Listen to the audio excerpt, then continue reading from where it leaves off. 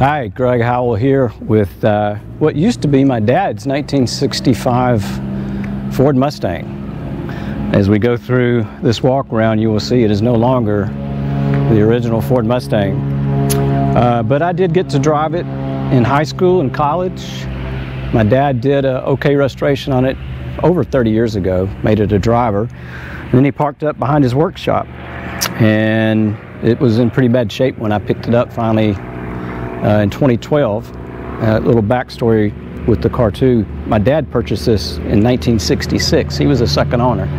So it's been in the family all these years. But I acquired the car in 2012 and it sat in my garage for about 7 years before we started the restoration. And in 2019, I took it down to Wimberley, Texas. A good friend of mine by the name of Dave Nolan. He owns a garage. It's called Lost Garage. And he's been working on these old Mustangs for probably 35 years. And I had met Dave back in the early 2000s and started talking about Mustangs. We both found out we liked Mustangs, and he had a bunch of them. And I knew right away I wanted Dave to do the rebuild on me. He has so much knowledge on these old cars, and he does a lot of custom work. So I finally talked him into taking this project on back at the end of 2019, and finally the car came back to me in February of 2023. And here we are today at Lancaster for the Warbirds and Wheels show, and met up with Eric. We've been trying to do this walk around video for a while, so here we are. We're going to do it. So that's a little history on the car. And for those of you, the first thing you may ask, what color is it? It's ivy green. It's the original color that came on the car. There is not a part on this car that did not get touched during the restoration. Pretty much everything that you will see today is brand new and updated, modernized. The only original parts left are the shell. We had to replace the 2 doors and the hood. So the shell and the trunk are original, and the wiper arms are original. That's pretty much it. So started down that rabbit hole. You know, it's kind of like a lady buys a new dress. Well, now she's got to have a new pair of shoes, a new handbag. So, you know, you start modifying these cars, you know, putting a bigger engine in it. Well, now you got to have the suspension to go with it, and then you got to have the brakes to handle it. And so it's a rabbit hole. If you want it right, what I wanted was a fun, safe car to drive. These old cars were pretty cool to drive, but they weren't real fun because manual brakes, no power steering, the suspension was really bad, and the drum brakes were horrible. They always locked up on you. So I wanted something, like I said, it was fun and safe to drive, and we did it. Dave did it, man. He did I call it a piece of art, what he did with it. So here's the exterior, and we can go under the hood now if you'd like. Originally it was a 289 4-speed, and I decided I wanted something with a little more power, even though it says 289. Just kind of try to fool everybody. It's a 347 stroker. It's got Phytech EFI on it. Yeah, you can tell we're still at the airport. I think it's MSD ignition. We went with the vintage air for the front end, because that's where we got the AC. We updated the AC in the car, and so they sell a whole complete kit that's got the front end mounts with all your components, your alternator, your power steering pump, your compressor for the AC. It's a serpentine system now. Beauty of this is if one of these components goes out, I take the part number down to the local part shop and replace it. I don't have to go looking for an old thing. Bigger radiator. Mine, I think other Mustangs older, they were notorious for having heating issues, and now went with the bigger engine. We definitely wanted a bigger radiator. We moved the battery to the trunk. A couple of reasons: a little more weight in the back, and heat, you know, will make the life of a battery be a lot less. We think it's putting out about 400 horsepower. We hadn't dynoed it yet, but it certainly feels like it, and the car only weighs like 3,100 pounds, so we can take a look at the. I like this old style look. It's an electronic fuel injection, but it looks like an old 4-barrel carburetor. And you got the breather on it, and I really like that. It's electronically controlled. It's got its own little computer system. There's a handheld in the car that you can do all types of programming on this and set different limits and stuff. But it also self-learns. The more you drive it, it fine-tunes itself. See if I can hit the hole. And this little thing here, it actually allows it to pull in more air. It's just the aerodynamic effect that it has.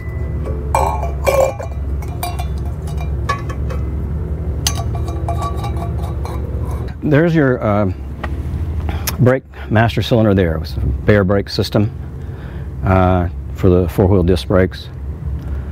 And it's got a hydraulic clutch in it too. So instead of having a separate reservoir, what Dave did, he tapped into the brake reservoir, and that goes down to the clutch. We added, the car didn't come with the window wash system, so we added that.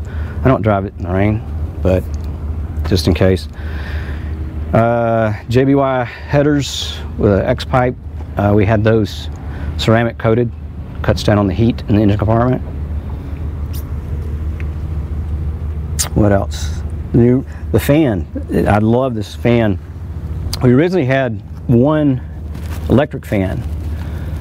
Didn't have a mechanical fan, had an electric fan, and we were having some overheating issues. Dave went in and put in a second electrical fan between the AC condenser and the radiator. We were still having heat issues. So he said, all right, we're going to go back to a mechanical fan. This is a flex fan, 6-blade, thin aluminum. You can see it's. When the car's idling, you've got that big pitch on the blade, so it's pushing a lot of air. And one drawback from mechanical fans is that as you go faster, the engine sometimes it takes power from the engine, basically what I'm trying to say. This one, when you hit the RPMs up, these blades flex and flatten out, so there's no drag, but it's still pushing a lot of air because it's going so fast. And we solved our heating issues with that. You know, as hot as it is here in Texas right now, I go down the highway and it never gets above 180, so it's really cool. We did some mods. My goal in this whole thing was to make the car look as original as we could, but I wanted a couple of different mods on it, so we went with the GT Valance with the air scoop in it, so we get a little more airflow through there. Added the GT fog lights. Every light on this car, inside and outside, are all LED, which I love because they're so bright, and I mean, you can see so good at night. We keep the lines going.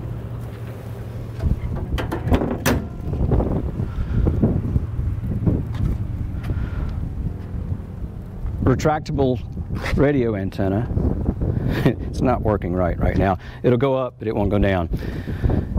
I'm probably just going to live with it because to get into that antenna motor, you've got to take the whole fender off, and it's just a pain. So I just Bluetooth. I've got updated radio. It looks like the classic radio, but it's from I think from American Auto Sound, I believe. No, classic car audio. It's got Bluetooth, so I just hooked my iPhone up to it and listened to some good tunes. Didn't have a mirror on the right side. I added the mirror because I like the look. The wheels are Scott Drake wheels, I believe. Absolutely love the wheels. Everybody compliments me on them. Put bigger tires on it than original. You can probably see they did roll the fenders out just a little bit before paint. They just kind of pull them out a little bit so you get the tire clearance. And those tires, man, there's a lot of rubber on the ground with these, so they really handle good.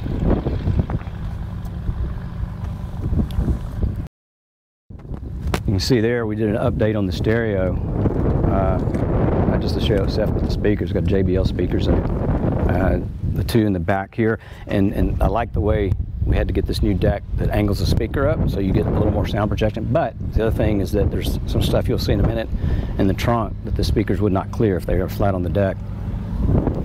And then, you know, there's so many aftermarket parts for these Fords. I mean, just you could go to a catalog and build a Mustang.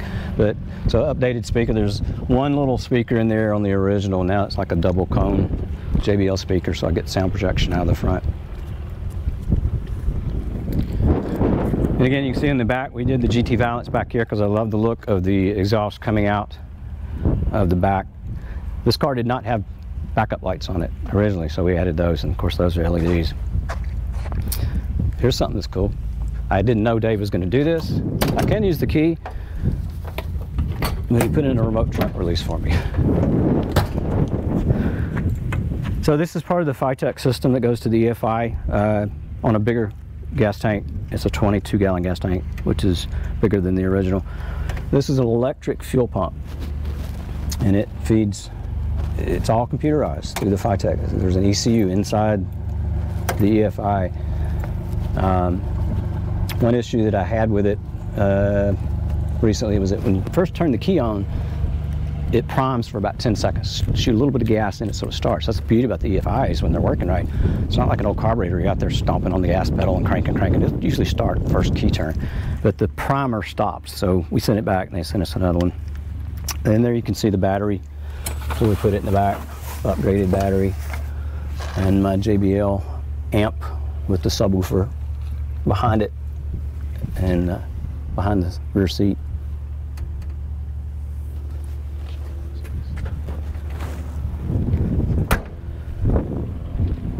That's, other than getting under the car, which we're not going to video that, but I do have coilovers that are fully adjustable all around. I love them. You can set the ride height by adjusting some things on it. You can set how soft or how hard the ride is, which I really love.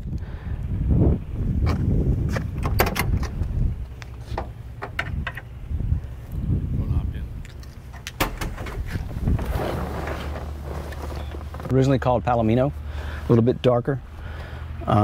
We went with parchment. It's a little lighter, so I think on a classic car it just kind of makes the interior pop a little bit. We went with a 5-speed manual instead of the old 4-speed.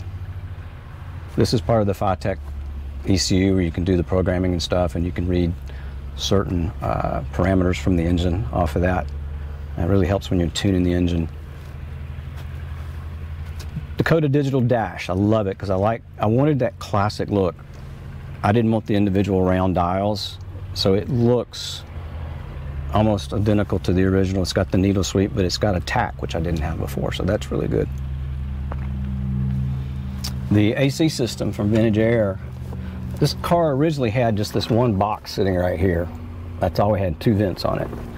And funny thing is, you know, when I went back and got the car in 2012, and I don't know how many years it'd been sitting in the workshop, for a long time, the AC still worked. I couldn't believe it. But I wanted something a little better. And the cool thing about this system is that these are the original type controls. Usually when you move these, they pulled a cable or something and opened a door, closed a door. That was your fan speed. But this, it looks original, but it's all electronic behind it. So when you move a lever, it's electronically controlling the AC. We added the fog lights that you saw. This is a switch for the fog lights over here. That's your radio?